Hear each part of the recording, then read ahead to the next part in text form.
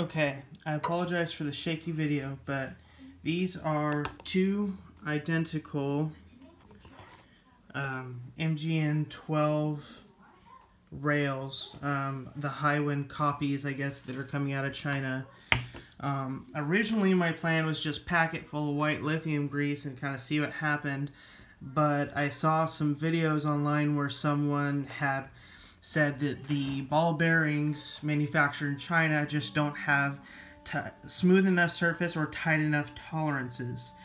So I went to Amazon, I bought some, I think it's like BG ball bearings. These are chrome instead of stainless steel. These are the replacement bearings that came. They're 2.38 millimeters or 3/32 of an inch, I believe. Is what they are. These are the old balls. The sheen, I can't tell too big of a difference on, but I just got finished replacing one of the sets of ball bearings on just one, and it just made all the difference in the world. I didn't touch the rail. I didn't do any grease. All I did was add more precision ball bearings. Now, this is how it came. I could stand it up nearly vertical. I could shake it and it'll move. One way it seems to work better than the other, but look, I'm holding it straight up and down, and this thing is just not moving.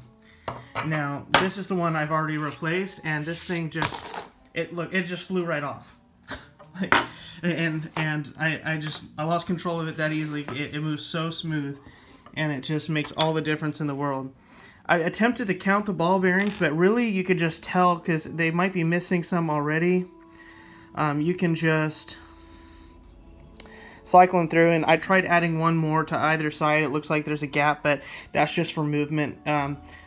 If you try adding one more ball, it'll pretty much just come flying out on you anyway, kind of create some spring tension. So I'm confident I have the perfect amount of bearings in both of these, and it is just, I think it's going to work out great.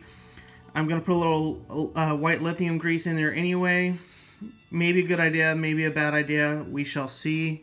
But I would definitely, if you're buying the MGN9 or 12 copies from China, that you replace the bearings. The bearings for 200 cost me like $8 or something like that on Amazon.